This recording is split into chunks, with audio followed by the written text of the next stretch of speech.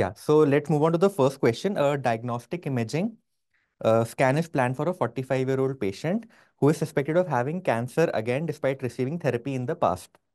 A PET scan is requested by the doctor to evaluate the metabolic activity of the probable tumor location. So it's a simple question. Which of the following compound is frequently used in PET scan? So the whole Mahabharata of the first half was really unnecessary.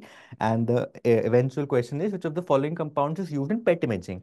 So we know that the most common metabolite that we use in PET is a FDG, fluorodeoxyglucose. Fluorodeoxyglucose is used in PET scans. So the answer to this question is FDG. Correct. Now let's move on to the second question. A 56-year-old man who is anorexic, underweight, and experiencing stomach pain presents the result of the barium study if displayed. Okay. Now, if we look at the barium study, so we see that there is this widening of the C loop. Okay, so the patient has anorexia, he has weight loss, loss of weight. Okay, so there might be a cancer or a granulomatous disease, and on this X-ray, which modality is this? This is a barium meal, right? We are seeing the stomach and the duodenum. This is the barium meal, and here we see the widening of the C loop of duodenum, and we see this impression on the medial wall of the second part of the duodenum. And to top it all, what do we have? We have that there is narrowing. We see that there is narrowing of the second part of this duodenum. So what is the answer to this question? Yes, we suspect that there is a mass in the head of the pancreas. No, it's not a Crohn's disease, beta. It's not a Crohn's disease. Why it's not a Crohn's disease? Because it is a barium meal that is given. If it was a Crohn's disease, a barium meal follow through would have been given to see the entire small bowel and IC junction. The patient has a widening of C loop of duodenum here and narrowing of the second part of the duodenum. So we are dealing with the CA head of pancreas. The answer to this question is CA head of pancreas. Okay. Now a newborn, let's just rewind to this question. So if it was a Crohn's disease, okay, first of all, a BMFT, MFT would have been given, barium meal follow through, and on a BMFT, what would have been given? We would have seen multiple strictures. Okay, that means that there are skip lesions that are present in BMFT. We have skip lesions. Okay, and what kind of strictures do we have in Crohn's disease? What kind of strictures? We have long segment strictures. We have long segment strictures in Crohn's disease. Now, just a word about Crohn's disease, which is the most common part of small intestine affected. It is terminal ileum. It is terminal ileum. And any part of the bowel can be affected in Crohn's disease. Most commonly, it's the terminal ileum, but even stomach, esophagus, large intestine, rectum, everything can be involved uh, in Crohn's disease. Okay, so please explain CA head of pancreas again. Okay, so first of all, what are the hints in the question which tells you that it is a CA head of pancreas? Okay, the patient has anorexia. It is an elderly. First of all, it is an elderly man. He has anorexic weight loss. And let's look at the barium meal. Okay, so on barium meal, what do we see? We see that the C loop, this is what is known as the C loop of duodenum. Usually, this is not so widened. We see that there is this big impression on the medial wall of the second part of the duodenum, and this is the widening of the C loop of duodenum. Okay. Now, what is this impression that we see on the medial wall of duodenum? This is known as the reverse 3 sign. The string sign, somebody has said string sign of contour. So first of all, string sign of contour is not seen in the duodenum. If it was a string sign of contour, which is seen, by the way, in pyloric stenosis, that is there in the pylorus. So at this area in the pylorus, you would have seen string sign of contour. Sorry, string sign of contour. One is IHPS, string sign, and string sign of contour is seen in terminal ileum. String sign of contour is seen in terminal ileum in cases of TB. Only string sign is seen in the pylorus in cases of IHPS, pyloric stenosis, but we do not see narrowing in the region of pylorus. So the answer of CA pylorus is also ruled out. Malignant duodenal ulcer is also ruled out because there is no abnormality per se in the stomach. Where are we seeing the abnormality? We are seeing the abnormality in the second part of the duodenum. And hence the answer to this question will be a carcinoma head of pancreas. Okay, I hope this was clear. Can we move ahead? Okay, chalo, let's move on to the next question. A newborn with bilious vomiting was brought in. Okay, so first hint, it's a newborn and he has bilious vomiting. Okay, so bilious vomiting in a newborn.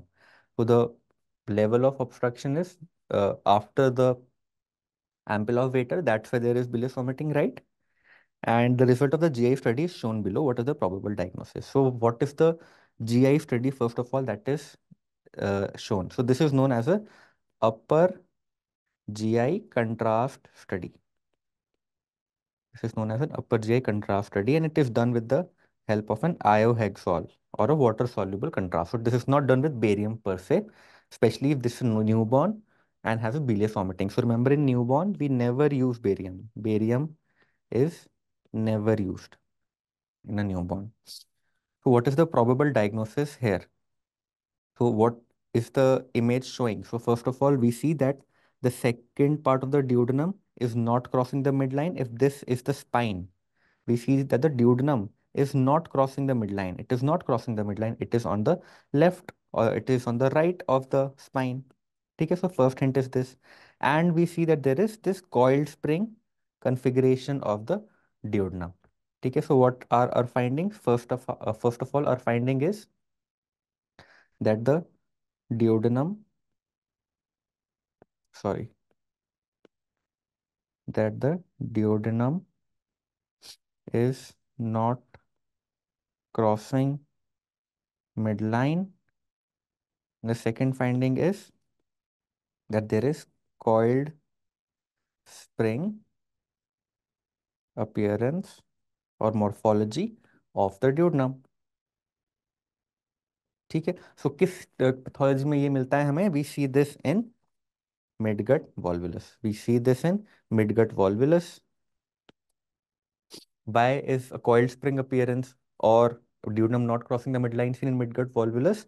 Because of malrotation. So in malrotation, there is propensity for the upper gut to undergo, volvulus along the SMA axis, and that's why we get a coiled spring appearance, especially very important pathology in a newborn. And this is a surgical emergency.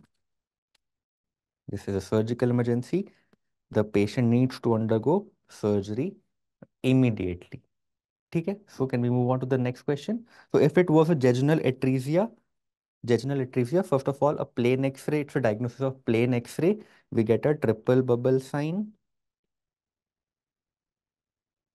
In duodenal atresia, again a diagnosis of plain X-ray, we get a double bubble sign. And sigmoid volvulus is mainly seen in adults. It is not really seen in children. And here on a plain X-ray, what do we get? We get a coffee bean sign. We get a coffee bean sign. Okay. So let's move on to the next question. During the previous 6 months, a 52-year-old female patient had been experiencing progressively worse breathing problems. So she has some respiratory problems and she's an elderly female. Her rheumatoid arthritis is being treated with methotrexate. So we know that she's a case of rheumatoid arthritis on methotrexate. Now, which radiological investigation will be best for evaluating her present complaints? Now, her present complaints is shortness of breath, and she is a case of rheumatoid arthritis. So, rheumatoid arthritis and shortness of breath, if we combine these two, what are we suspecting in our minds? Yes, we are suspecting a interstitial lung disease, right? And among these options, if it is an interstitial lung disease, tell me, chest X-ray versus HRCT, which will be the better investigation? Since the question is asking which is the best investigation for evaluating, yes, the answer here will be HRCT. Good. Yes, the answer here is HRCT. Good. Now, a 41-year-old male presented to the orthopedics OPD with chief complaints of backache and difficulty in neck movement since 15 to 20 years. So it's a male, elderly, middle-aged elderly male. An X-ray of the cervical spine is being performed in view of his given complaints as shown below. What is the most likely diagnosis? So tell me, what is the most likely diagnosis here? Is it Angstmond? It is it OPLL, DISH, or osteoarthritis? Hmm? Okay, so dish, Angstmond one has, yes, you're right, candle wax dripping appearance. So the answer here is dish, correct.